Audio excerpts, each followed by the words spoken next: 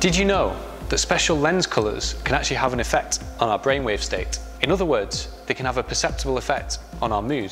For example, a green lens will make you feel relaxed and calm. On the other hand, a blue lens will make you feel refreshed. And finally, a yellow tint will actually make you feel more focused and attentive.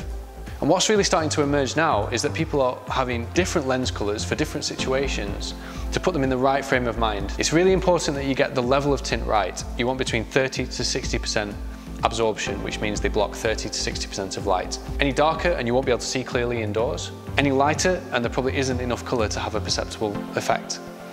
But yeah, lens colours, they're pretty amazing.